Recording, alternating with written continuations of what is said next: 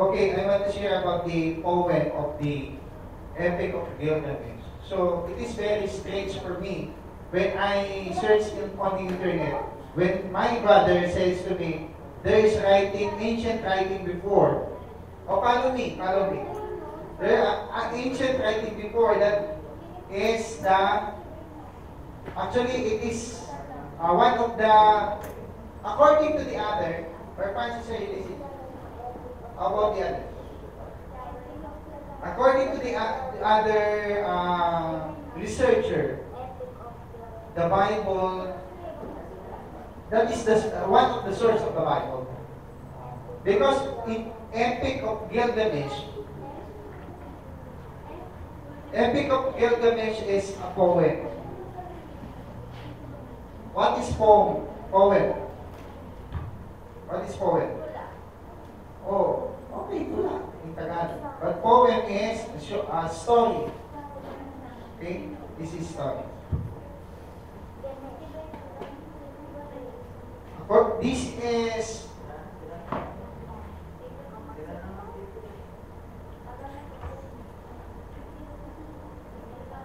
actually Gilgamesh is the character of Epic of Gilgamesh is Gilgamesh and the land of Uruk. Uruk is Ur, and this is the Mesopotamia.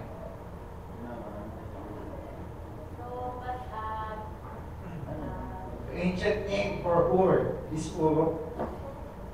So, this one completely. Then,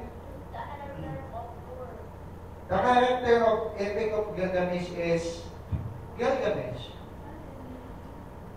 Gilgamesh is very he is half God and half man. He is son of a high priest and goddess. Is that ideal God? Is that a myth or a According to the ancient writing, this is poem? poem. This is poem for them. They have their writing. So, if you read the Epic of Gilgamesh, you can read about the Akkadian, Anunnaki. You can see the term here, Akkadian, Anunnaki, Ur, Mesopotamia, and Chaldeans, Sumeria, Assyria. Okay? So, the character is Gilgamesh and who's that the other? What about the word Gilgal? It comes from No, it's not from that word system there. So Gilgamesh and who is is half God. Like Hercules, or the Hercules is Greek, right? Greek mythology. This is Sumerian mythology. So the character is Gilgamesh and who's else? And Enkidu. Enkidu is God. But he is more powerful. Gilgamesh is more powerful than Enkidu. Gilgamesh and Enkidu fought a fight in the wall of Uruk, in Ur. There, the city has wall there. So the doorpost, the entrance of the city, they are fighting there. So after the fighting, Gilgamesh wants him to join with him. So Gilgamesh fought a fight to Enkidu. Then Enkidu lost on that fight.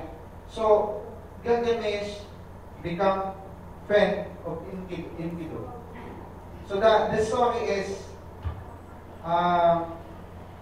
they want to conquest many things. They go to conquest because they have power. They have powers. Then they are very powerful. So they go to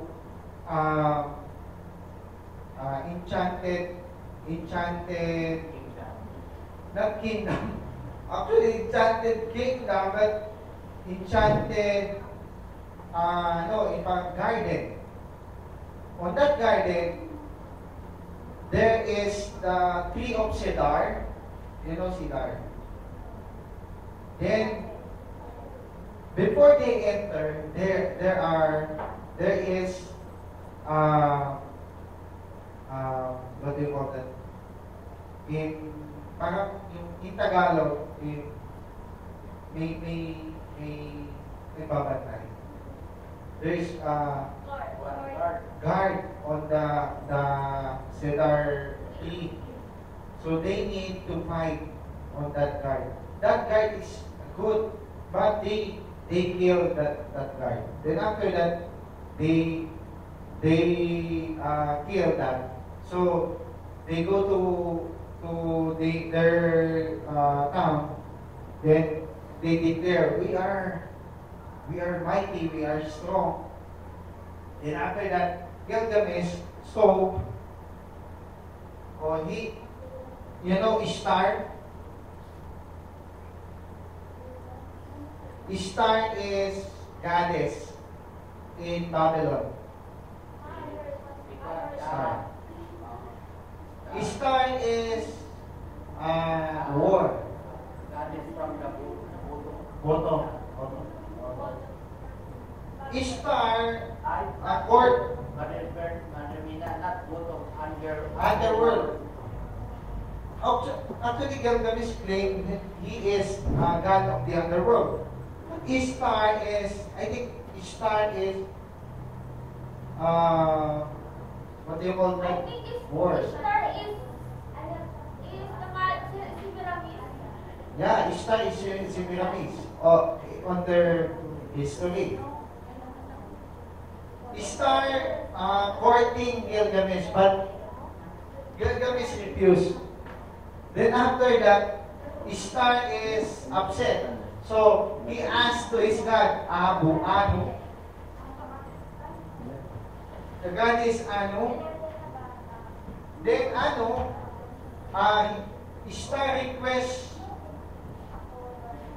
a bull to kill Gilgamesh. So, do you follow me, Simon, Joanna?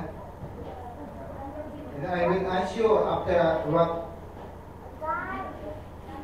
Ishtar is angry to Gilgamesh because Gilgamesh refused to marry Ishtar.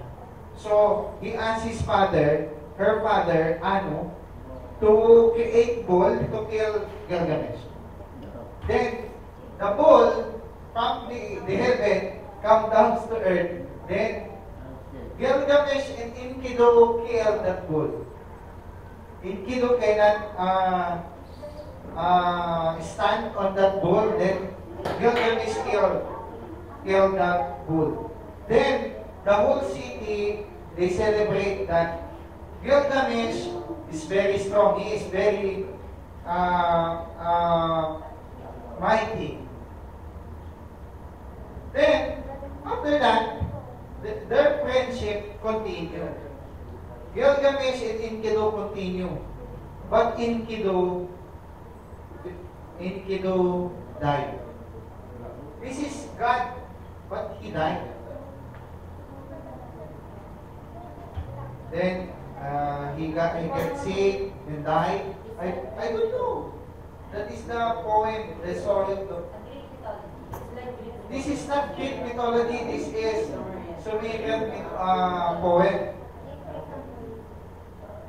So Gilgamesh afraid for his life because he knows that if Enkidu die, he also will die. So he go to the underworld to see or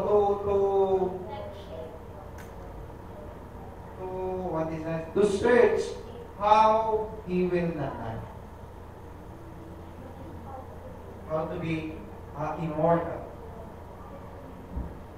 So he Immortal because he is half God, right? half God like Hercules, but he is man. He can die. He can die. He can die. So that is the story of Gilgamesh. You know that. No, you can follow on the. I have Epic of Gilgamesh here. PDF. Yes, translated it to English. They translated from Sumer, language into English language. So actually, if you read this, you can see that the plan, there is plan that written on the Epic of Gilgamesh, the great plan. So,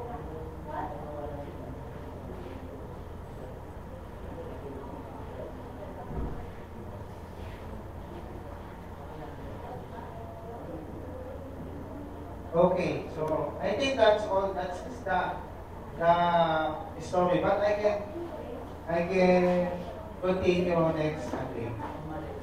So some other time. Okay, let's go to Father Francis. You are. Or Francis.